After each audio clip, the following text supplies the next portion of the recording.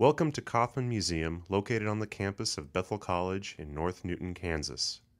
Here you'll see the natural and human history of the Great Plains as experienced by the Mennonite immigrant people. The logo of the museum represents a K and an M in shapes which suggest the organic forms of the prairie and the linear designs of human life. The permanent exhibit of Land and People features 7 major themes. All themes relate to each other and may be seen in any sequence. The prairie grasslands of the central United States are the source of life for both natural and human communities. Plants and animals must adapt to the harsh prairie environment, hot and cold temperatures, wind, rain, drought, and fire. The tallgrass prairie reconstruction shows the astonishing diversity and beauty of plant life. 16 species of native grasses and over 120 species of wildflowers. The prairie is also home to insects, birds, and small animals. No member of the prairie community can exist alone. All are linked together. Native Americans are the original prairie people. Stone tools and pottery fragments found near the museum reveal hunting and farming here as early as 2,000 years ago. Kauffman Museum tells the story of the Cheyenne people, or the Tsitsistas. By 1869, the United States government forced them out of their historic lands to live on reservations in Oklahoma and Montana.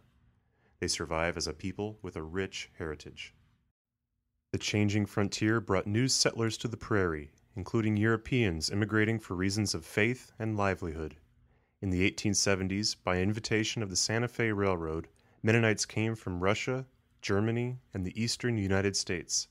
They came in pursuit of religious freedom, especially to be free from military conscription.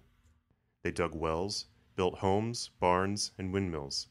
They plowed the prairie, sowed turkey red wheat, planted hedges and orchards. They surveyed the land and built towns, churches, and Bethel College. Most immigrants were farmers and lived off the land. They changed the prairie by using the grasslands for ranching cattle and by breaking the prairie earth to plant crops. The soil yielded only to the steel sodbuster plow produced by the Industrial Revolution. New technologies included the McCormick reaper, the rotary cylinder thresher, and the steel roller mill. With hard red winter wheat brought from South Russia, immigrant farmers transformed the prairie into the breadbasket of the world. Mennonite farmers shipped their surplus grain and beef around the world to feed the hungry. The home is central to the life of the family. The log cabin and soddy provided temporary shelter, but soon a more comfortable home was built. Furnishings were purchased to express the family's values and material status. Women prepared and served food. Children played with toys that imitated the work of their mothers and fathers. Men used their skills in workshops to build and maintain the home and the farmstead. The Mennonites are named after Menno Simons, a 16th century Dutch Anabaptist. Mennonites spread from Switzerland and the Netherlands throughout northern Europe. They were people of the cities, mountains, lowlands, and steppes. As Christians, Mennonites believe in adult baptism, non-resistance, and the separation of church and state. In Europe, where the ruler dictated the religion of the land, Mennonites were persecuted and even executed for their faith. Mennonites continue to worship in congregations and to center their Christian faith in a life of discipleship and caring for others. Encounters with other world cultures have shaped Mennonite society and given it a global perspective. In 1889, Mennonites began mission outreach among the Cheyenne and among the people of India, China, and Central Africa. Kauffman Museum also features special collections. The Mirror of the Martyrs tells the story of Christians who died for their faith, from the early church to 16th century Anabaptists. The exhibition asks the question, who are the martyrs today? Mirror of the Martyrs has traveled to 22 states and 5 Canadian provinces. A special gallery presents Mennonite furniture from the Vistula Delta tradition, furniture that was handmade and hand-decorated.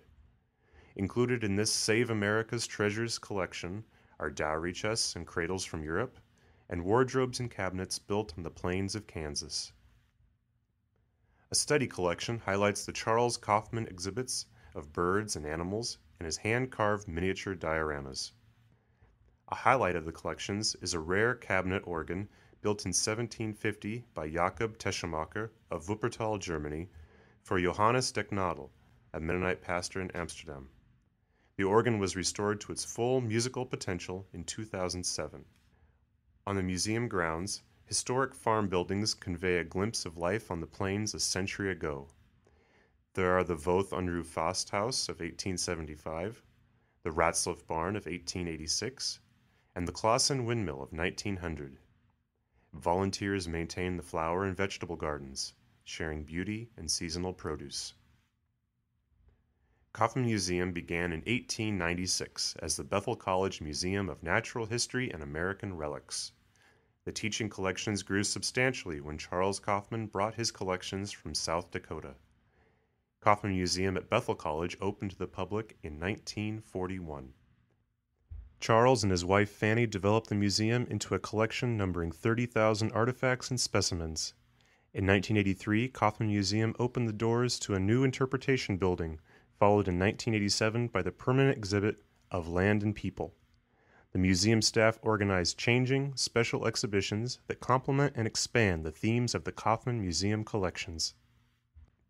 Today, Friends of Kauffman Museum continue to preserve their heritage by joining the Museum Association, by donating important artifacts to the museum, and by serving as volunteers to greet and guide visitors. Every year, Kauffman Museum hosts thousands of schoolchildren in programs that meet Kansas curriculum standards.